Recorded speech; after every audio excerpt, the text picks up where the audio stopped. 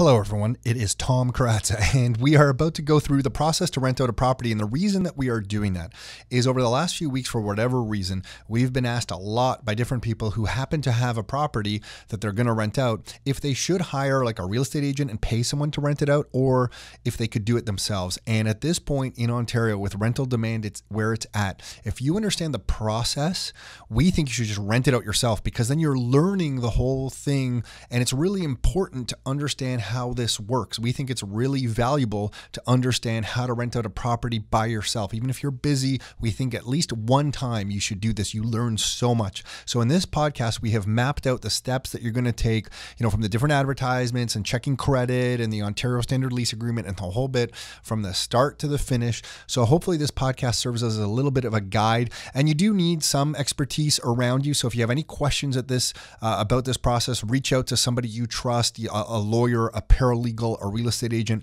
Us here at Rock Star, we do all this stuff all the time. So make sure if you do have questions, you're reaching out to someone who has experience and who knows this stuff. But in general, it's pretty straightforward.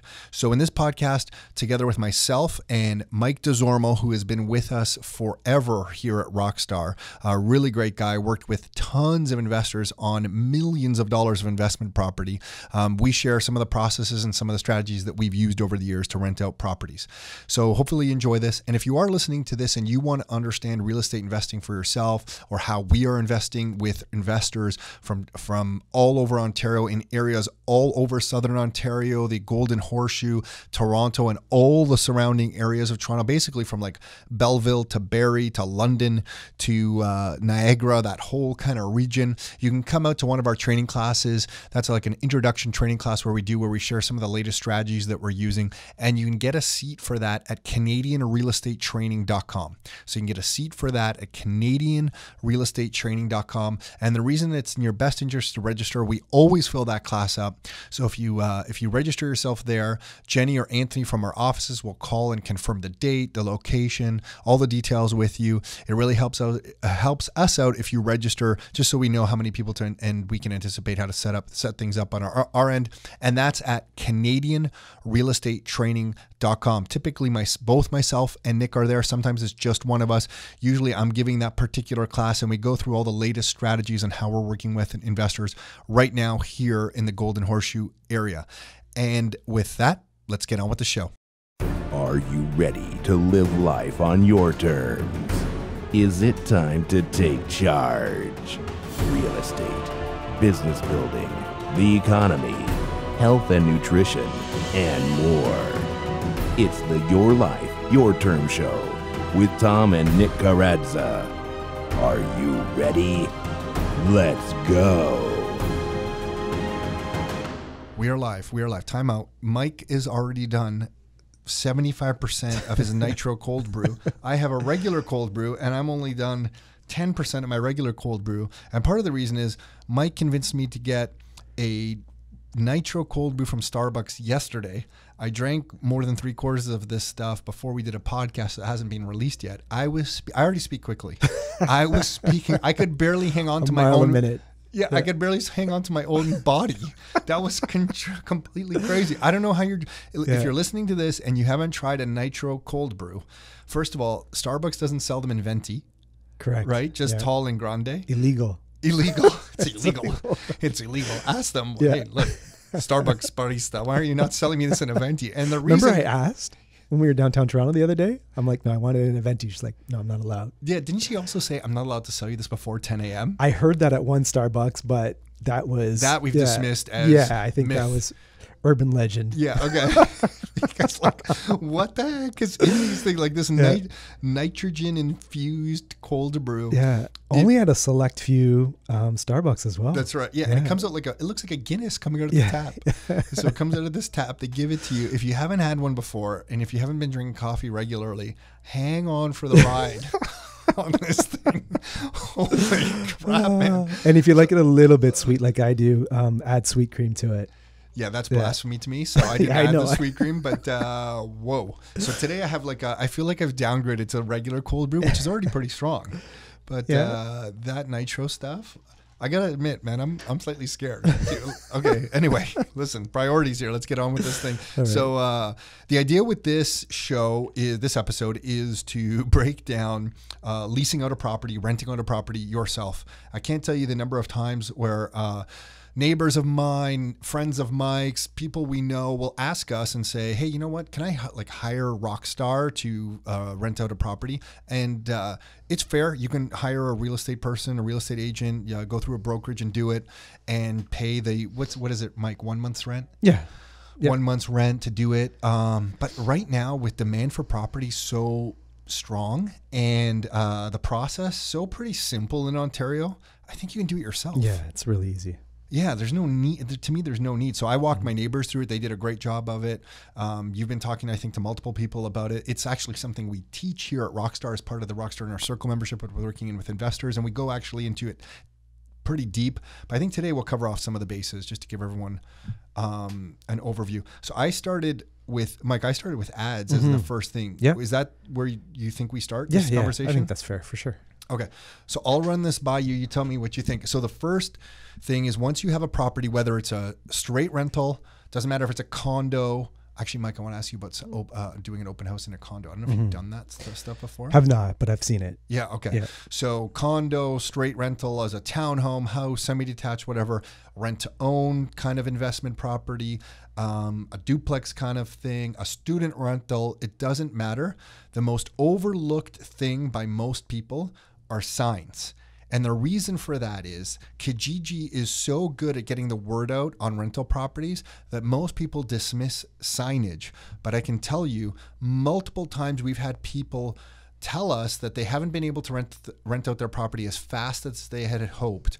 And they finally went out at our encouragement and to go put a sign in the lawn that the property was available, and magically a couple days later someone responds and says, oh my gosh, I've been driving in this area forever, or my parents live across the street and I wanted to rent out something, didn't know this was available.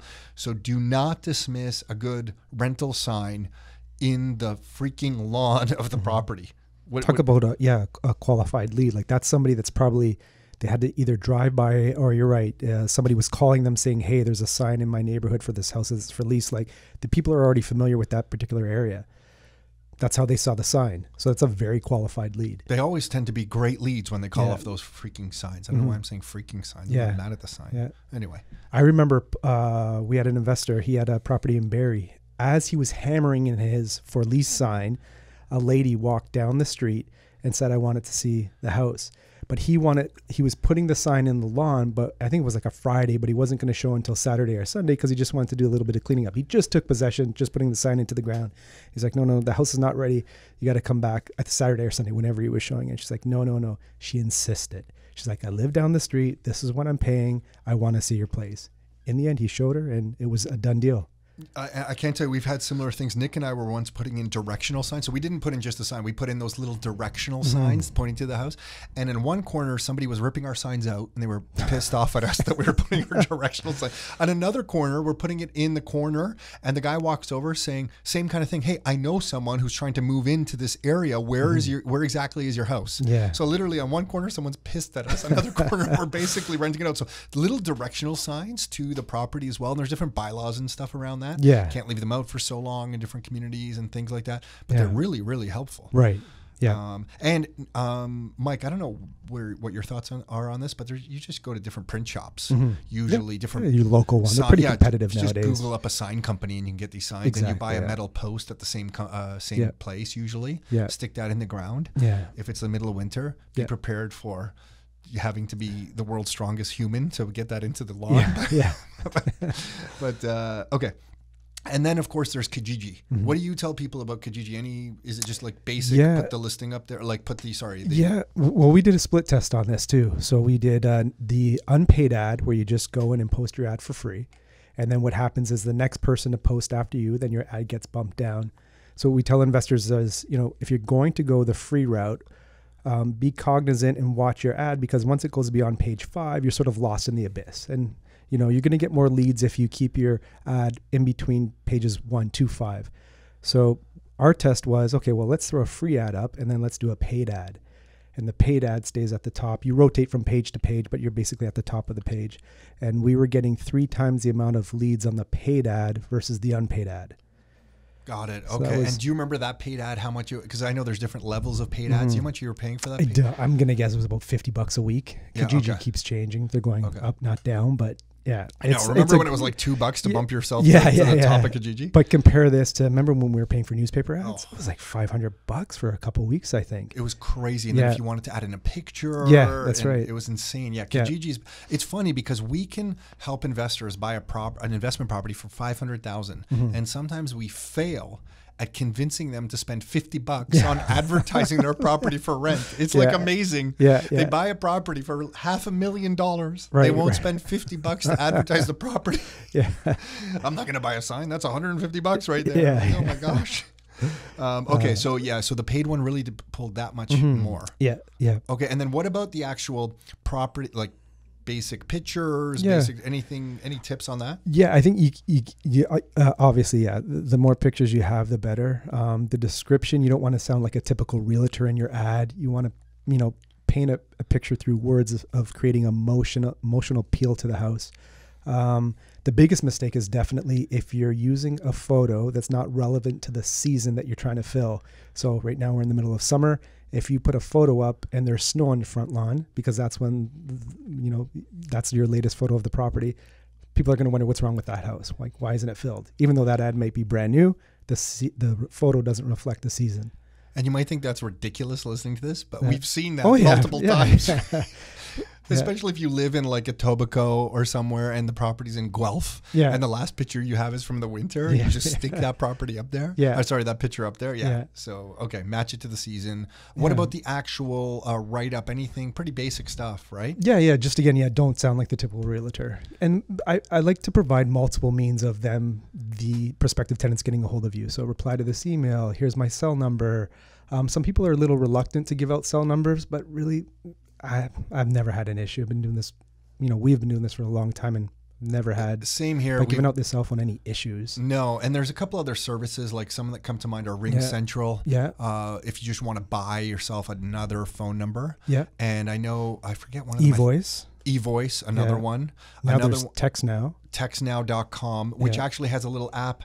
So I haven't used that one myself, but a couple of people here at Rockstar use it, and they say the outbound call will mask your cell phone and it'll look like you're calling from whatever your TextNow.com phone number is, which is kind of handy because sometimes, people are a little timid to hand out their cell phone number. You and I really haven't been, but that's kind of handy for some people. I think people enjoy that kind of stuff. And then that freephonline.ca. Freephonline.ca, another one. And they all have pros and cons and different things, but there's tons of phone services. But every time we've tested putting multiple ways to respond in any ad, we've always got more leads. So to your point in Kijiji, offer a phone, even though it's on Kijiji, offer a phone number as a way to communicate with you. For sure. Some people will call you, some will text you, some will email you. It's just their preferred means of communication. And then there's a couple investors we've worked with over the years that have done some pretty cool stuff. And we've played around with this ourselves as well, that if you really wanted to go to the next level, and right now rental demand is so strong right across Ontario, you don't need to do this. But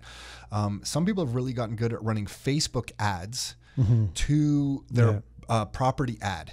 And you can, you can build a little website. So the way this would work, if I was to break it down, is let's say you're going to buy multiple properties over the next few years. You can go to something like Wix.com, which is Wix.com, or Squarespace.com, or I think GoDaddy has website builders. You can build a 2-3 page website that just has some pictures of your property. It's basically like your own private little Kijiji ad that you've built, and you get a domain name like, 1234mystreet.com.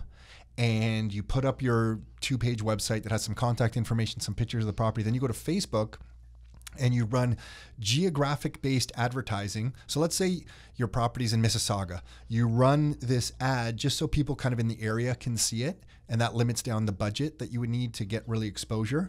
And you might throw like $100 on this ad to test how many people click over to it. And we've seen a lot of people have some really good success at running Facebook ads in a geographic area. So the ad's only shown to that geography, and which you can put into the Facebook ad little interface and drive all kinds of traffic to your own website. And it's basically, your own website, again, is just basically almost a mirror of whatever you put on Kijiji. Same pictures. And some of these services now, like Squarespace and Wix, they're pretty easy to use. Like, it's not difficult.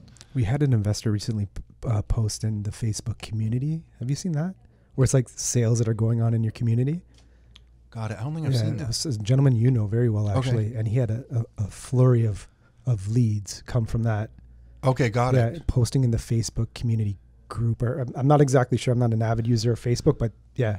Okay, so like in the community page for that area, he posted this home was for rent. Yeah, it wasn't a paid for ad. Smart. And then I remember I don't remember how, but we were able to get the back end analytics for Kijiji and when houses for rent were most often viewed, and that time was between 12 and 1. I guess when people are on their lunch break. And then from 5 p.m. to 10. So I guess they're off work, they're at home. But those were spikes in traffic for people viewing homes for lease. I forgot about that. Yeah. So if you're going to post it fresh, you can post it right at like 5 p.m. Right. So you have those hours where people are looking and you're really at the top of the list. Exactly, yeah. Got it. Okay. So I think the attitude with your advertising of your property is the more the better. Like do the sign in the lawn, do directionals if you really want to get crazy, do Kijiji. Yeah. You don't have to go to the whole Facebook thing unless you did the Facebook community like you were talking about, because that's just posting it in the community. You're not doing like a Facebook ad. That might be advanced for some people. And use some of these websites if you want to build your own little website about your property or properties that you have available for rent. Yeah, just pepper the market. Yeah. Okay, so that's the ads. Next step, I think where I see some people go completely wrong is the follow-up. Because let's say you're going to go to the property. Nick and I, a lot of times, will do one day during the week and one day in time during the week, one day in time on the weekend if we're really trying to rent out a place. Sometimes it might even be 2 during the week, but usually it's 1 weekday option, 1 weekend option. And what we would do is if you speak to somebody like on a Monday, but you're not going to be at the property until Thursday, we would always call or text the day before to remind people that we're going to be at the property that day, or even the morning of if we're going to be there that night. That's huge. It's so huge, right? Yeah. You suggest the same thing. Yeah, people are busy. You've spoken to somebody and they've reached out to your ad. They want to see your property. You've called them at a time that maybe they're driving in their car and they're trying to remember the date and time that you said you were going to be there. And let's face it, everybody's busy. I can't remember the last time I was bored. Yeah, sitting around. There's nothing to look at on the internet. I have read one of my friends once, about 10 years ago, maybe more. He emailed me once when I was at work and said, "I have read the internet." Because I'm officially bored. Yeah. Oh my goodness. But there's people are scribbling appointments down on pieces of paper and whatnot. Like, look at nowadays, like the dentists have paid full-time people to call you to remind you of your dental appointment coming up. So yes, you're absolutely right. Your conversions of people coming out will be much higher if you call just to remind people, because often they're forgetting about that appointment. Yeah, and I find when you call, because everyone's scared to call for whatever reason, but when you call people to remind them, and if you can just be personable and normal on the phone, it goes such a long way to building rapport. Yeah. It's brilliant, I find. For sure. And that matters, I think, a little more when you're doing some more unique strategies with investment properties. So for example, with a rent to own strategy, calling and building rapport with people before they get to the property, because sometimes you'll answer a couple questions and things like that. It really goes a long way, because then they're warm. Yeah. It's much friendlier when they're at the property. It's huge. Yeah. So follow up mandatory. Day of or day before, you have to do it. Yeah. And that call is just very casual. Like, hey, it's Mike. Just want to make sure you can still make it out to the property tomorrow at 6 p.m. I'm coming from out of town. I got 2 little kids. If you can't make it, can you do me a huge favor? Can you let me know? Here's my cell number. And yeah, that point about coming from out of town, can you let me know, really is huge, because that tells people you're making the effort. Can you please make the effort to let me know if you can't make it? Right. Yeah, that's huge. Yeah. And when you're setting that appointment, not make it sound like you're doing an open house. Like, hey, I'm going to be there tomorrow at 6. Just, if you can make it out. Yeah, hanging out. I'm going to be there from 6 to 10. I got nothing better to do. Yeah, because now there's no commitment from that other side, from that prospective tenant. The tenant knows, well, he's going to be there anyway. So if I don't show up, no big deal. Meanwhile, that might have been your only lead that particular day. So let's make it like we're setting an appointment for a particular person for a particular time, but we're trying to get everybody there also at the same time. And Mike, you just hit on one of the biggest little quote unquote secrets that I think we stumbled upon that we share with everyone is that always make appointments. Doesn't matter if it's a student rental, a straight rental. We tell everyone, hey, look, this is an appointment. I'm coming out specifically for you. There are going to be a couple other people at the place at that time. It's the only time I can make it out there. So there are going to be some other people there just to give you a heads up. That way they're not caught off guard.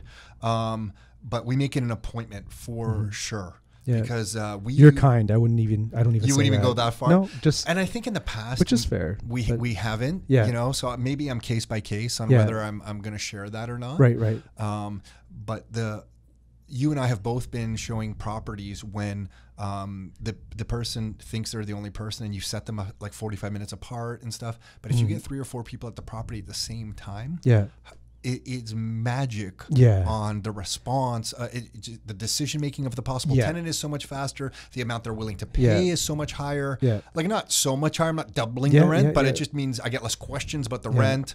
It really is huge. I remember years ago, I bought an Acura RSX from the dealership. It was the manager's demo car, and I was sitting in there. We're negotiating, and I'm like, I don't know. And he's like, well, this girl was in here earlier, and she's coming back with her parents.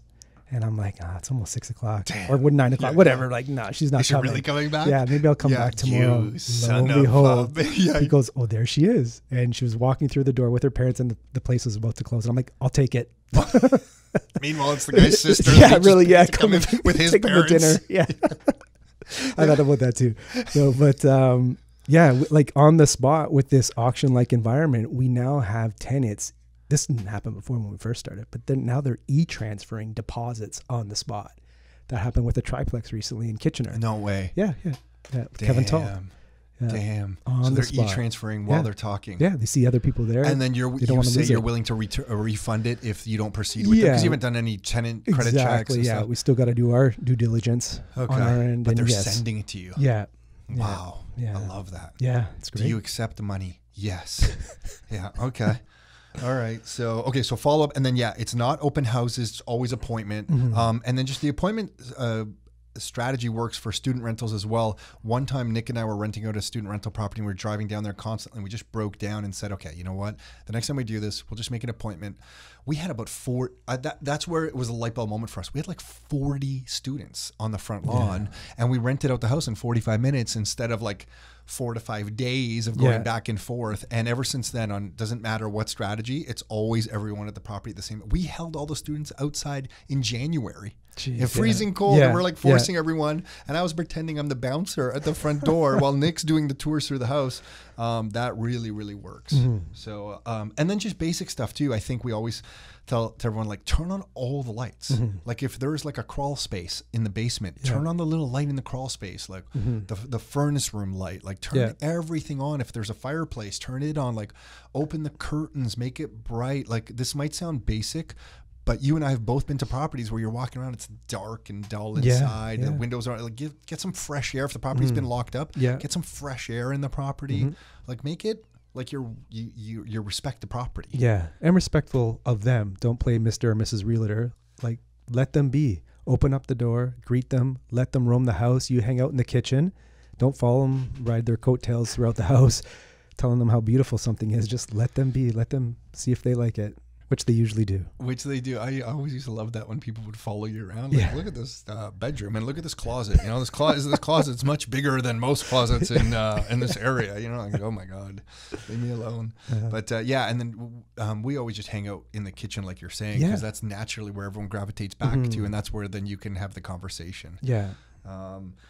Okay, and then for some properties, again, I'll take this particular method back to a rent-to-own strategy specifically. We used sign-in sheets because we just wanted to track who was coming. We wanted to do some follow-up. I don't know if, we can get into that. That's something at Rock Star, as part of the Rock Star Circle membership we run classes on some of those specific strategies, but sign-in sheets have always been really useful to us as well. But I just want to make one other point. That we show the properties vacant. Like we generally don't stage any property. No, we usually have the appliances in there, but sometimes not even the appliances. But most of the time appliances are in there. But other than that, it's just completely vacant. Yeah, there's never been an issue. Never an issue, yeah.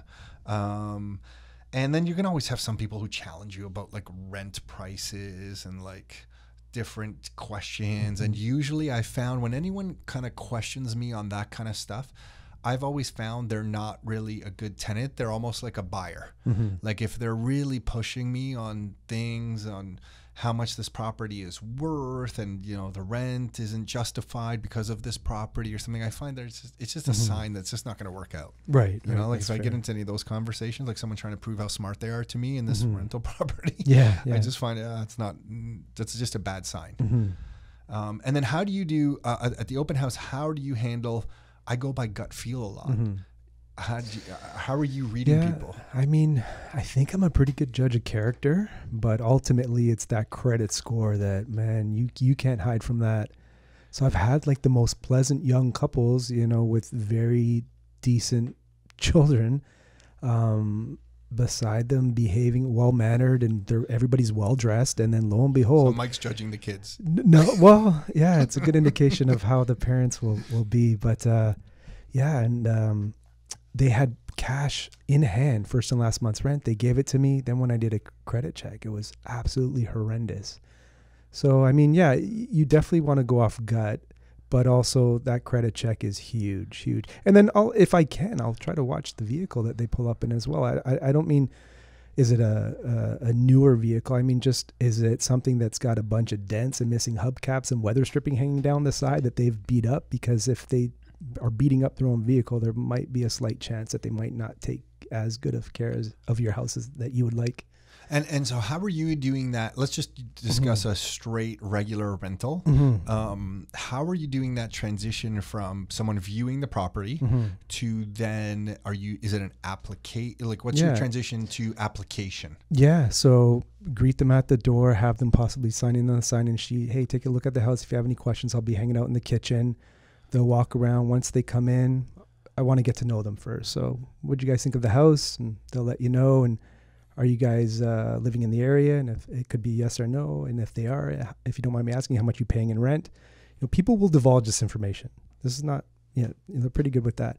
And if it's rent that's comparable to what I'm asking for the property, they may be a good selection. So then, from there, I'll guide them on to towards the application that they cannot leave the house with. So if they're interested in the house, they have to fill out an application on the spot, because as we know, we do this in the class as well. We teach the investors that once one tenant leaves with the application, everyone's going to leave with the application. So even if they say, this is great, I'm going to go home, I'll fill this out and I'll email it to you. They'll just say, I'm really sorry. There's other people coming out. I have limited amount of these applications. So you know how to get a hold of me. Just shoot me an email and I'll happily email you an application. They'll never email you. Like those are people that just for whatever reason, they didn't want to tell you that they weren't interested and just want to take an application and go. Both Nick and I have been in little tug of wars with our piece of paper application before, where someone's like, I'll just take this with me. And we're like, no, we need this here. We don't have that many. Like you said, we're expecting more people. Right. And it's our way of just getting them off the fence. Like either tell us, because we know if you just take it, like you said, they're not going to follow up. Yeah. Or if they sit there and fill it out, okay, there's a chance. Right. But they've wanted to take it. And I remember having my hand on two corners of the paper and they have their hands on the paper. And it's like they pull at it, then I pull at it back. Then they pull at it, and I pull at it back. We're like, no, I need the paper. And finally I went and get the paper. But then I know. I know they're not filling it out and cross them off my list, because there's something I wanted to share. When you are following up with all your leads, both of us, and Mike, I don't know how you do this right now, but we used to just get a blank piece of printer paper from the printer and just write the property address at the top. And while we're in showing mode, we would just write down all the leads that were like actively engaged with us. Right. And then I would put little notes next to them, like, they're going to be there Thursday, or they're going to be there another day, or can't make it Thursday. And I would also put how many times I followed up with them, because if I followed up, Nick and I both would never just follow up with them once. So like, for example, you know how we said to call the day before or the day of? If we didn't hear from them, we didn't leave a message the first time. I mean, if it's a text, we would ask for a response. But if we didn't get the response, or we didn't get them live on the phone, we would follow up a second time, and I would just use check marks. So I would just put check mark, meaning I followed up once, check mark again if I followed up twice. Right. And then if after that, sometimes I'd go to a third if I really thought it was a good lead. Right. And that was it. So it was just my way of tracking how many times I followed up with them before I gave up on that particular lead. Yeah, but another thing, and you were very successful at this one time too, is somebody may ask. So they've seen your ad, they reach out, hey, is this house still available? And you say yes, and you try to coordinate a time to show the property, and they've seemed to have gone MIA. So what we'll do is, if we know we're showing the house, say tomorrow at 6 p.m. anyways, we'll fire off one last email or text message or voicemail message saying, hey, it's the Hail Mary. Sorry we haven't been able to communicate or connect. I'm going to be at the house tomorrow at 6 p.m. Love for you to come by, see if you like the house. And you had a particular incident in Kitchener where they still didn't respond, came to the house. They were signed up. They were the only ones who showed up. Yeah. I wasn't even going to go, but my Hail Mary went out, and I'm like, well, if somebody shows up. Yeah. And, it's always those nights where you're like, oh, do I really want to go? It's already dark out. Your first showing, too, on that property. First showing. So many we've done in our first showing where we really thought we were the champions of the world. And then you get the other properties where it takes you so many times to fill it, and you're like, I know nothing. Yeah. I had one in Cambridge, and I remember the first couple came in, didn't like the house. Second lady came in, and she offered me her wedding ring plus cash. I wasn't married at the time. Didn't know how much wedding rings would cost. I should have probably went with that deal. But then I went with the third couple that came in that were a young professional couple, and they just had a bit of a better story. Got it. It's always shocking when you're renting out a property how much of a life story you get from people. Oh yeah, like why? Up. Totally. Yeah. It is eye opening when we first started doing this. Yeah. And Nick and I were much younger in our 20s, and you had like older people telling us like their whole financial situation, and we're like, holy smokes, man. But goes back to your advice on try to talk to people.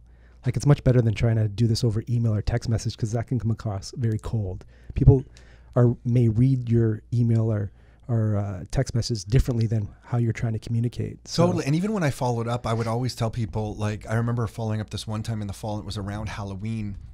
And I remember telling people, hey, look, I'm going to be out there, and the reason I'm going to be out there at 7 is I had to get my son's Transformer costume. So I'm going to get his costume. And then after I pick up that costume, I'm going to come out to the house. So I was purposely throwing out these things that I had, insinuating I had children, and I was prepping for Halloween, just trying to make myself like not a landlord and more just like some other guy who's just going to be at the property. And it was less intimidating, I found, and I got much better response when I was just, sharing my personality through those follow-ups. That's huge. Yeah, just being personal at the property. The last thing you want to do is go into your rental property, especially if you're a male, in like a 3-piece suit, coming across as a used car salesman trying to sign up a tenant. And I found people talk to you more when you're dressed more casually. Yeah. I would never want to go in a dress shirt. Like, even if I was in a dress shirt and pants, I would never want to go that way. Just because you get less information. Yeah, and it's all those little comments like you're saying where, you really get a feel for the person. Right? Yeah. There's been times where I do not wear a very expensive watch, but my wife has very good taste, and it does look like an expensive. I'll take off my watch. And I'm going to make sure, I'm in t-shirts. Are you trying to say you buy cheap watches that look better than most people's watches? I splurge on the coffee, cheap out on the watches. Yeah. Get good quality coffee beans. Is that a Costco watch right there? Yeah, I wouldn't go that far, but... No? What do you mean that far? Okay, I got a gift for my 40th birthday from Ruben from Costco. Do you know that? My 40th birthday, he got me. It was actually a really nice watch. I'm like, dude, where'd you get this? He's like, I got a Costco for you. Oh man, where he gets his coffee beans. But we also those are stale coffee beans from Winners. That's right. Oh man, but also we say, so when you're showing the property, definitely go in casual.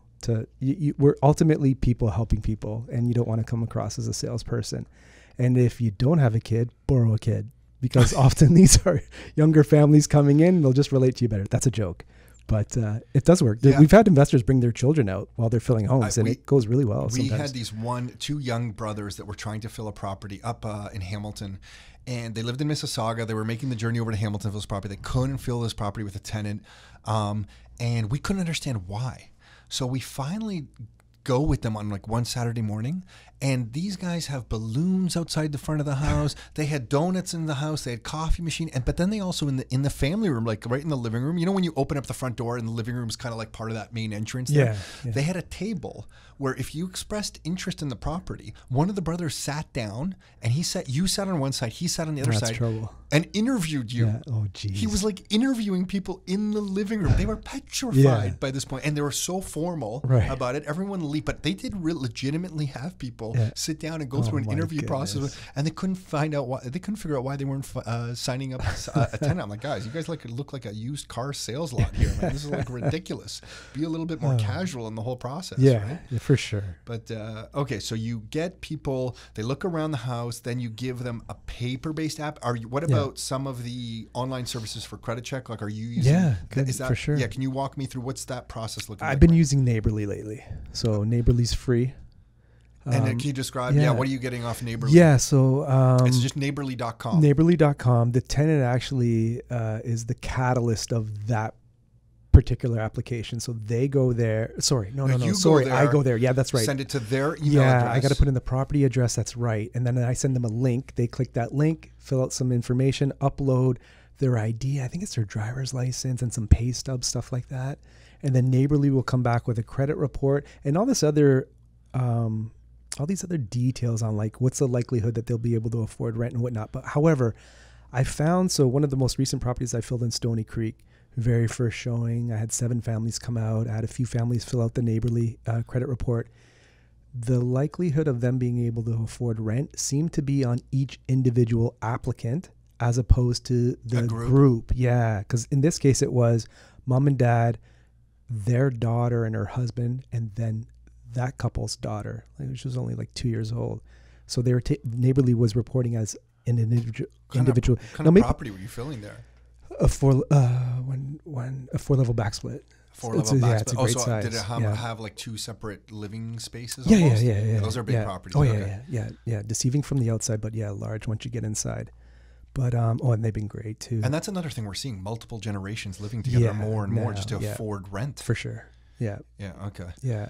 That's a huge trend that we're seeing. So on the Neighborly side, just because I haven't been on the tenant side to fill out that application, I don't know if they maybe mistakenly didn't click on something where they could have applied as a group, but they were applying individually. Anyways, what I wanted to see was their credit report, and everybody came back clean. And okay, but there's tenantverification.com, rentcheckcorp.com. There's Certain, which is CERTN.co, which I know some of the property managers we use like Certain. Yeah. I think that one's a more expensive service. Yeah. But that one also has social media links. So what would you do in this case? A tenant says, but I have my credit report. Here it is. I still got to check. Yeah, I mean, it could be old. I tell them, hey, thank you, because some of them are sensitive. Fraudulent, unfortunately. Yeah, exactly. I'm like, hey, look, and I'll just say we've seen so much. Yeah. I mean, thank you for this. Yeah. But in order to qualify for this particular property, I have to pull it Yeah, myself. yeah, good. And you need permission to pull it. That's why you go through like a Neighborly, by the way, is NABORLY.com, Neighborly, or just Google that up.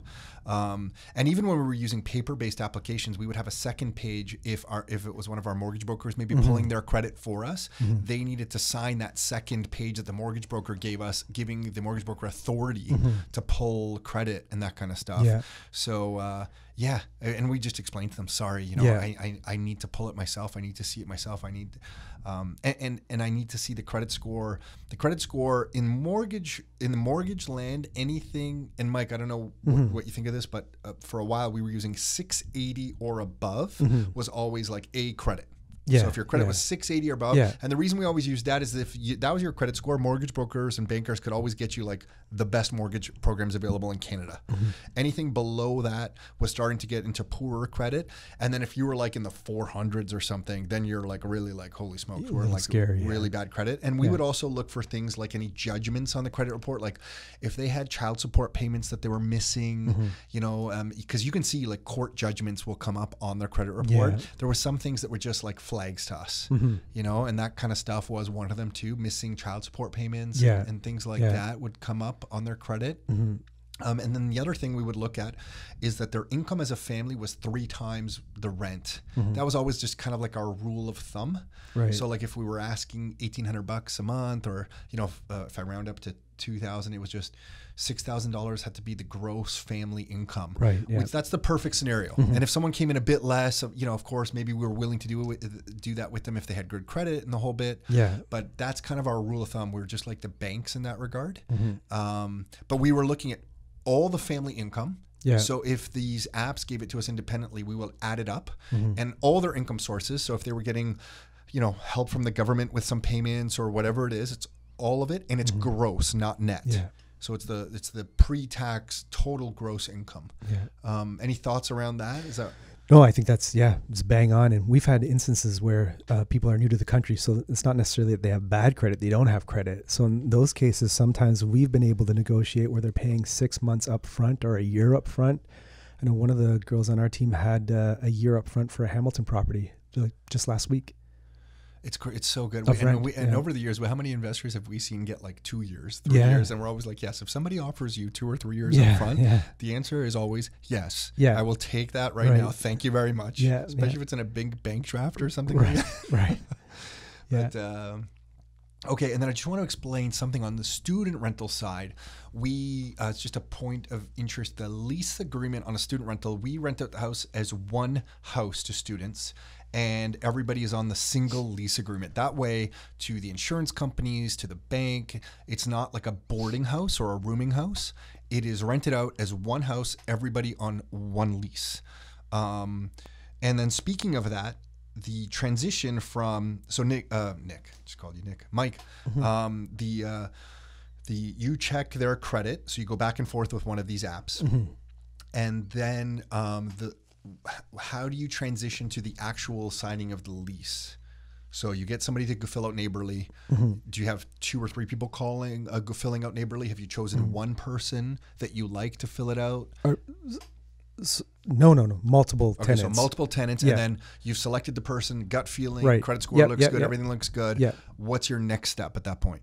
Call them back saying, you know what, I'll always say I spoke with because at the house, I'm going to say, you know what, I have to speak with in this case, my wife or my partner, maybe if you're not married at the time. I'll get back to you within 24 hours. And if everything checks out, hey, you know what, spoke with my partner and you guys seem to be like great fit for the home. Are you still interested? Yes, we are. Great. The next step is for us to meet up. I'll need to collect first and last month's rent and sign a lease. More often than not, though, now they're sending e-transfers. So you don't even have to meet up. Yeah, because before we always had to meet up, some Canadian Tire parking lot, Tim Hortons, like, hey, let's meet up for the money. Yeah, have the lease. They sign off the lease. Now I'm doing that electronically as well. There's several apps out there for that.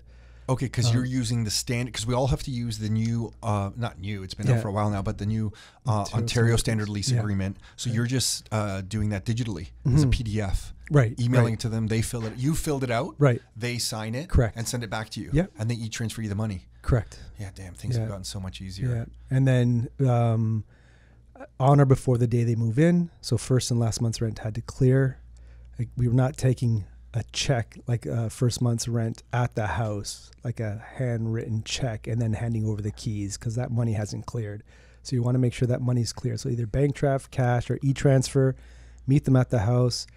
You've now, as the owner, have confirmed that the tenant has already put the utilities into their name. The tenant has tenant insurance, and now you're able to hand over the key. Holy shit, dude, you just covered so much there. Yeah, so you have the money, the lease is signed, the utilities, you are calling the utility companies and saying, checking that the utilities are in their name as of a certain date. Correct? Yeah. So hydro, gas, hydro, water heater rental, sometimes you can get it put in, sometimes you can't. Yeah. Okay. Insurance. Insurance. That they have tenants insurance? Correct. Yeah. You're forcing them to get tenants insurance? I've asked and it's never been an issue. Yeah, okay. But I also let them know, like, hey guys, the insurance that I have is going to cover the house. The content insurance for you, or the insurance for you, it's only going to be about $15 a month, and it's going to cover all your contents in the event something were to happen to the house. And I've never had a tenant have an issue. And the benefit of that to you as the investor, and check with your insurance guy or girl, is that if there's ever, if they're cooking something on the stove and their fire breaks out, typically the tenant's insurance or the contents insurance usually will cover that stuff. So it will fall under that insurance policy, not your insurance policy, which could be a benefit. Again, check with your insurance company on that particular thing. Okay. And then I just want to just before we go to the next step here, I just want to just mention at this point that so many people have tried to rent out properties over the years, and we will sometimes get feedback like, you can never rent out a property in Kitchener or Barrie or Clarington at the price that you guys are saying. And usually that response is coming from them running an ad on Kijiji. The people have not been out to the property, so they don't understand how great your property is. They've just seen some pictures, and your pictures aren't that good. And you explain how much you're, asking in rent, and they're kind of criticizing you over the phone, over text, through Kijiji, however it is. And the investor, especially if they're a new investor, gets completely frustrated and thinks that they aren't going to get the rent that they're hoping to get. And our response to that is always, get the people to the property, meet them at the property. The property itself does the selling. It's the area, the street appeal of the property or the condo. It's the thing that does the selling. Get them to the property. To just accept that you're not going to be able to get the rent that you're thinking because you've gone back and forth through text message or Kijiji's communication or whatever, that's weak. And I remember one time we had an investor that bought a property, and Nick was dealing with this particular investor. This guy actually called Nick a liar. And if anyone calls Nick a liar, there is no worse thing to call Nick Karadza than a liar, or to say that something he said isn't accurate. Because in this case, I remember the office door was closed. This is when we were in the closet. Not in the closet. No, that doesn't sound right. This is when our actual office was a closet, and we were working out of this closet. And I remember the closet door was closed, and Nick was in this closet. That was our office, and he was just yelling back and forth. This Russian guy was just freaking out, saying what Nick had said, that the rent that he was going to be able to get was totally not right. And we always stand by our word. And Nick committed to renting out the property. When he says himself, it was him and I together, but himself, and we would do it for free, just to prove to this guy that he could rent it out. And on the very first showing, we go up there, we get multiple people at the property. We rent out the property that night. Yeah. And I remember it vividly because it was a friend of mine I was helping on another property in the area, and he was struggling a little bit, trying to do the same thing over the phone. And I said, hey, look, I'll take over your rental, because it was a friend. I didn't want to listen to him kind of complain about not finding a tenant. So I'm like, I'll take it. I had multiple people. I think it was the day before Halloween. It was out in the fall. And we rented out my friend's property and this Russian guy's property one night with cash. I remember the guy, when I went to the house Nick was renting out for this guy from where I was, I had cash in my hand as a deposit from the other property. The Russian guy was there at the house. The garage door was open. He was prepping a for sale sign. He was getting ready. He had bought the house like a month before. Yeah. He was getting ready to sell it, which he would have lost money on the commissions and the real estate fees. He had paid land transfer already. Jeez. He was literally getting ready to sell it, and he was going to sell it privately to try to save money, which was probably going to be a disaster. And Nick that night rented out his property for the price he said he would rent it out. Right, yeah. And I'll just never forget that. When we asked the guy about it, he finally admitted that he was trying to do all the qualification over the phone because he was too lazy to go out to the property. That it's just never. You touched on a good point. Yeah, like you can do it. We know some investors who have some great systems with Facebook ads, and they're pre-qualifying them before they get out to the property. Yeah. It is possible, but you have to be skilled, and you need to know what you're doing. Yeah. If you're new to this, let the property do the selling. Right, yeah, for sure. Okay. Yeah, we had a property recently in St. Thomas where the investor paid a little over $300 for the property. He put an ad up on Kijiji. I think the ad was $19.50 per month, and I called him because I was with another investor out there recently, and I called him and said, hey, because it was a very similar house. I knew we would get the same amount of rent. And I'm like, what did you rent that property for again? Was it, I think I said $19.90. He goes, no, $19.50. I go, did anybody say it was too much? And he goes, yeah. And I go, where? Like at the house? He goes, no, on Kijiji. I go, well, what did they say at the house? He's like, they didn't say anything. Yeah, exactly. And it was done first. And I know I'm setting the bar high here, and I apologize, but it was first showing again. Yeah, you are such an asshole. I know. I cannot believe you're saying Yeah. I know. But it was actually from a person from Alberta. Yeah, you had quite a few families out there, but eventually... Oh, moving back to Ontario. This particular family, yes. Yeah, got it. Yeah. Yeah. So, it's funny. People will try to negotiate online before they even seen the house. and saying it's too much. They haven't even seen the house yet. And what are they negotiating and on? if you and the investor try to negotiate at that point, you just lose. Like you don't have any leverage on this thing. Yeah. So and then I remember at one point, just going to your point about filling properties, at one point we filled 7 properties in a row first showing. Mm-hmm. And I remember patting ourselves on the back like, oh my gosh, I guess we're investment experts. Yeah. we know what we're doing. Then it was JP Hunt sold a property. So JP Hunt is one of the coaches here at Rock Star, works with investors, and he was just getting started with us. And he sold a property to an investor who bought this property but couldn't get out there. So JP Hunt was taking the responsibility of finding a tenant. Mm-hmm. And he was struggling finding a tenant. He went up there a few times. And I remember thinking, that we had just filled 7 in a row. One of them, we forgot the keys. I've forgotten the keys before, but this wasn't me. This was Nick forgot the keys. Right. Nick showed the property from the outside through the windows. And we signed leases. Oh. That's how confident we were getting. Yeah. We're like, hey, just look through the windows. Yeah. This is perfect for you. We signed leases. So at this point, we're like, I guess we can do no wrong. We get to this property, and I'm like, JP, I'll show you how it's done. Just watch what I do. Listen, man, I got this figured out. Just watch. I'll teach you. I'm the expert here. It took us 2 freaking months. Yeah, that feels like forever sometimes. When you're going up twice a week exactly. for 2 months, I was and starting to doubt myself. Was it winter? Thankfully, it wasn't winter. Good. I was starting to doubt that myself. Makes it even longer. So yeah, if you're listening to this and you're an investor, just know that we have filled many properties like the first day. Yeah. But there's always that. And you know what? It's often the property that you think is going to rent out so fast. Yeah. The property you think you won't get a lot of response to, you always get a lot of response to. The ones that are like the perfect properties that you're going to rent out no problem, always take forever. Yeah. But it took us 2 months.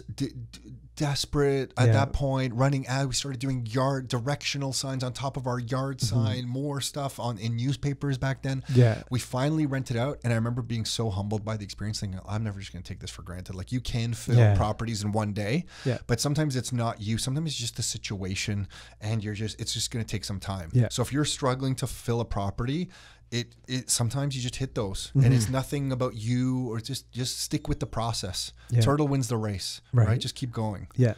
So okay, so Mike, so they go to do some tenantverification.ca or Certain or Neighborly. You give them a thumbs up. You go back and forth, and they fill out the lease, the Ontario Standard Lease Agreement. If you don't have that, you can just Google that up, and you can get it. It's on the government websites now. We all use the same lease. But there's a couple points here I just want to make sure that everyone's clear on. The reason what Mike said is really important, that you want the money in hand before you give the keys, because in Ontario, if you give the keys over to a tenant, they are in your property.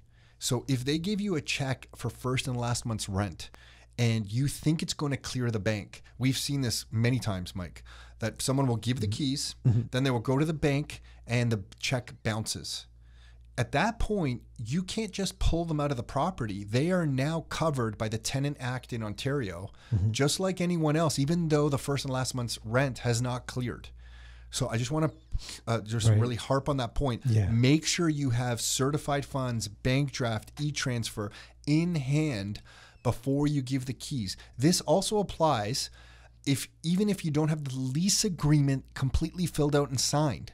In Ontario, and you can check this with your lawyer or your paralegal, so don't take my word for it or our word for it, but in Ontario, once keys have been handed over, even if the lease has not been signed, they are now covered by the Tenant Act, and you're going to have to go through the tenant process, and we'll talk about some of that, to get them out of your property. So be very careful. Multiple people we've met over the years have made this mistake. It's a brutal mistake to make. Yeah. And really there's no need for it anymore, just because of the fact that everyone, I don't know of anyone that can't do an e-transfer nowadays. Before, when it was just, hey, check or cash or bank draft, sure, it could be a Sunday, the banks aren't open. What are you going to do? They don't have cash. Nowadays, there's no excuses. I agree. And in Ontario, unfortunately, the only thing we can collect is first and last month's rent. So you can't get like a secure. I think some people are under the impression they can get security deposits because they hear of these things and stuff. It's first and last month's rent is what we're allowed to ask for in Ontario. Yeah. Okay, so now lease is signed. Oh, there's one other thing on the lease. Mike, we see this a lot, is that people will say, well, I'm getting my tenants to cut the grass, and I've put on the lease that it's like, the rent's $1,800, but it's minus $100 because they're cutting the grass. From all our experience, it's better to keep the lease as is at $1,800 and have a separate agreement or contract, if you want to call it a contract, with the tenants to cut the grass for $100 a month that you're going to pay them. Keep it separate, because if you ever go to the tenant board with your lease, the adjudicator at the tenant board, from our experience, is always going to look at whatever the lowest option on your lease is. So if your lease says like $1,800, minus 100, and in brackets you put something like, for cutting the grass every month or something, they're going to look at that lease as, it's been our experience anyway, as $1,700. Not $1,800. So keep your lease pure. Like, just keep it as a clean agreement. And if you're going to do any other discounts or something, make it a separate contract or agreement where you pay them for the service. You can talk to your lawyer, talk to a good paralegal about this, but that would be our recommendation. What's your thoughts on that? Yeah, no, that's fair. Yeah. Okay. Yeah. Okay. And then the only other thing I was going to mention is pictures of the property. Yeah. There's apps to do it now, but you could just take pictures of the property and get the tenants to initial that's the state of the property as they move in, and attach those pictures to the lease. And the reason I'm saying that is a lot of people are scared of damage. And if a tenant damages a property, it's very hard to get a judgment for that unless you have pictures of the state of the property before they move in. Right. So if you're scared of that, get that those pictures and get people to initial it. You can do it online. I know there's a bunch of apps that do this kind of stuff now and stuff, but you can also go old school. Just take pictures on your iPhone, drop them into a document, attach that to the lease, and include that as part of the lease. Yeah, yeah. Any other around the lease? Any other little details? I mean, there's a lot we can talk about, but just at a high level. It's a podcast in itself. But I think the whole process, keeping on the theme of filling your property, one of the things that we're really good at as a group here at Rockstar is with the coaches on Monday. When we're going over our investors and how they're doing with filling their properties, we can quickly decipher, if there is an issue, where that issue is happening. For instance, if they're doing what we say in regards to the ads and the ad placements and the way the ad should be posted, but not getting responses, we know there's something wrong with the ad. So then we can help them and critique their ad. Sometimes people are thinking their ad's up on Kijiji, but it might be actually in the wrong section, or it's actually not there because they've done something that violates Kijiji's policy, i.e. they put too many ads up of the same property, and Kijiji has blocked them and removed their ads. Yeah, spammer, yeah. Or your ad's up, you're getting great responses, but you're not getting people to the house. So now, in all likelihood, there's something going on with the conversation there. So people have reached out, and the investor might be making some kind of mistake on the appointment. Or they get people that do come to the house, but now they're not getting applications filled out. So again, this is something that we all work on individually with our investors. But what we find generally is a 50% breakdown moving through the process. So if 20 people say they're going to come, roughly you should get in and around 15 to 20 coming out. But of those people that come out, about half of those should be filling out applications. About half of those you should be collecting deposits or last month's rent from. And then of that batch, maybe one or two are good for tenant selection, roughly. So when you get deposits from people you don't choose, you're just emailing the money back afterwards? Yeah. Yeah. And now it's tracked too, because you've done the transfer back to them. So that's another thing that we have at the property is a deposit form that we've collected a deposit for them. Okay. So if I was just to step back for a second before we get to actually quickly, we'll just cover the eviction process really quickly. You run the ads, you follow up with people, you don't do open house strategies, typically do appointments at the property, set up the property properly, do a credit check, use the Ontario Standard Lease Agreement, don't hand over the keys until you have money, right? Utilities, insurance. Utilities and insurance. Yeah. What are you asking for proof of? Are you just asking, hey, did you get contents insurance? Do they actually give you proof? Fire off the binder letter. Yeah, so you'll see the binder letter. Yeah. Okay, sent over to you. Yeah. Only then hand over the keys. If the lease expires, let's say you do a 1 year lease, just understand that in Ontario, even if you don't sign a new lease for another year, they go to what's called a month-to-month situation, where they can give you, now I'm blanking on this, but it's 60 days notice to vacate the property. And they are covered still by the Tenant Act. Just because they don't have a new lease doesn't mean you can just say, hey, get out of my property tomorrow. They are covered by the Tenant Act. If they're paying you rent and they don't want to leave, even without a new lease, they are entitled to stay as long as they're paying you for as long as they want on a month-to-month basis. Yeah. The only conditions you can get them out of the property are you yourself moving into the property. I forget the notice, but you yourself moving into the property, you sell the house, and the person who's buying the house is moving into it for themselves. Correct. They can't be renting it out. Yeah, they can't be renting it out. Yeah. And not inherit the tenant. Yeah, they have to inherit the tenants. Yeah. That's it. And I think major renovations.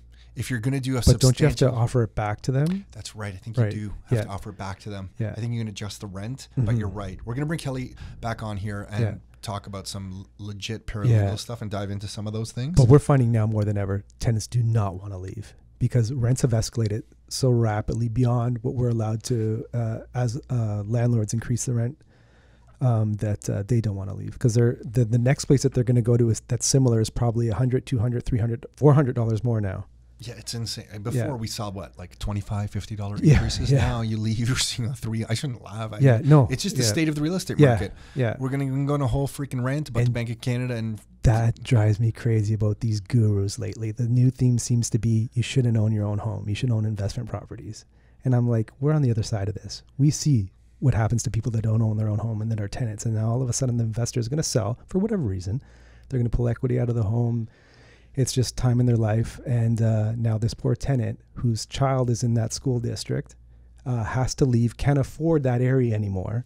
It's like you're changing lives here. First of all, the guys that say that are the guys, oh man, that pisses me off. You usually don't get pissed off about anything. Yeah, these guys are flying private jets, telling people, I think it just resonates. As people can't afford their own homes, it resonates well with them, right? Oh, don't buy your own home, buy rental properties. But it's the easiest home to qualify for, your own personal home.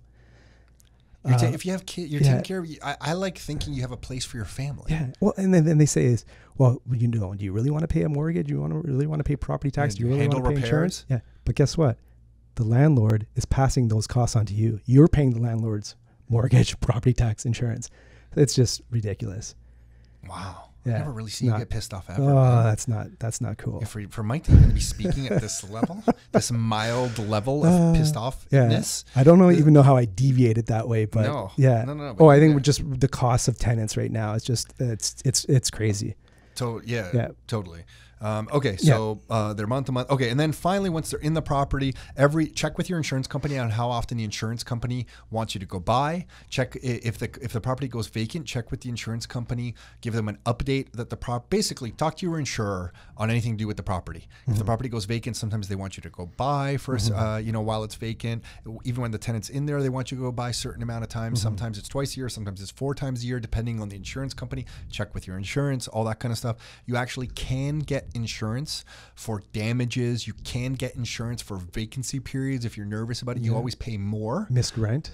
Yeah, that kind of stuff. Yeah. So there are options out there more than maybe ever for investors. There's even like Airbnb type insurance policies now, more and more stuff like that.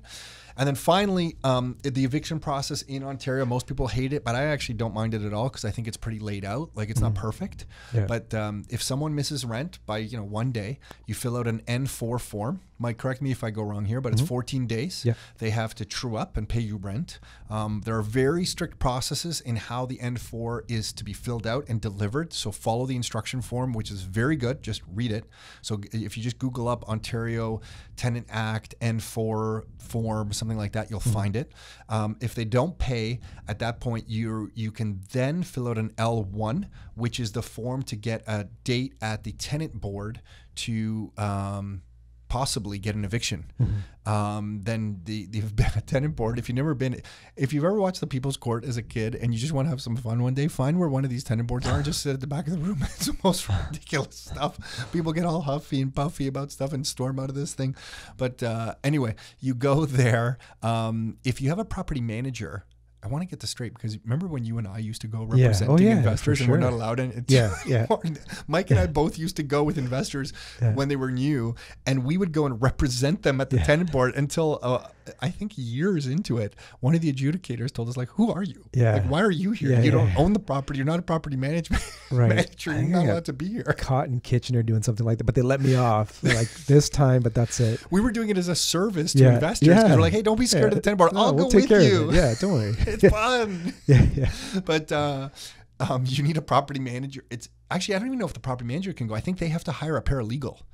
I think that's the only person. Nowadays, yeah. I'm pretty sure that's the thing. We'll check with Kelly when she comes on here. But you fill out the L1. There's a cost for it. I believe the last cost 170. I don't know if it's at 190 yet. Whatever. It's something like that. That'll get you a date at the tenant board. If you get an eviction notice, usually, I mean, there's many exceptions to this stuff. They'll have about 11 days, whatever is the magical number, to move out of the property. If they do not move out, you can take your eviction notice to the local courthouse and hire a sheriff for, it was $350. Haven't done this in ages. And a sheriff, which I thought was going to be like Arnold Schwarzenegger, which is not. It's like an older cowboy hat, star badge. Yeah, total older dude in a Ford Taurus with a bulletproof vest and a little sign on the dashboard, sheriff. Parks at the curb. And it's his job to give you vacant possession of the property. So there is a process in Ontario. Don't be scared of it. Get familiar with it. It's nothing to hold you back on. But that's it. I think that's, anyone can do this, especially with demand for properties where it's at. I don't think there's really a need to hire someone to fill a property. I mean, you can if you're busy and you don't want to do it. Yeah, if you got a busy life or the property is a few hours away, maybe that's a different story. But yeah, if it's within, I'd say, an hour's radius, this is easy. You shouldn't really worry about tenant calls. Like, you're not really getting those. And at this point, on a regular type rental, how many times a week would you think someone should go out? Could they do it at once a week, or do you say twice to fill a property? Yeah. Yeah, ideally twice a week. But if worst comes to worst, definitely every weekend. Yeah. And you'll get it done still. Yeah, I agree. Yeah. Right, people that couldn't make it out during the week are now going to come on the weekends. You're just going to have more people come out now. Exactly. And we are seeing this spillover effect in Ontario like never before. Yeah. So like communities outside of Toronto. So in Toronto, you're going to fill the property, any rental property basically. And that has spilled over to all of the 905 area around Toronto. But now we're seeing even communities like St. Catharines getting so busy that there's a spillover effect where Welland and Port Colborne are getting busy. In London, we're seeing a spillover to St. Thomas. St. Thomas. We saw a long time. We saw a spillover from the east side of the city over into like Clarington. You've been as far out east as Belleville, looking at different properties. All around Barrie, we're seeing stuff spill over into Aurelia. And when I say spill over, I just mean the demand is so strong that it's spilling over into these other communities. Right. Yeah. So the demand in Ontario is just absolutely incredible. It really is. I think that's it. I think that was good. Yeah, you finished your nitro. I'm like two thirds of my cold brew. But anyway, hopefully you found that useful. And yeah, that's it. Hey everyone, so hopefully you enjoyed that talk. Listen, if you are interested in this kind of stuff and you want to learn more on how we are investing with investors here at Rockstar, you can go to CanadianRealEstateTraining.com, register for a seat at one of our introductory classes that are about 90 minutes long. We jam-pack that class with as much information as humanly possible, so you can register for a seat at that class at CanadianRealEstateTraining.com. Until next time, your life, your terms.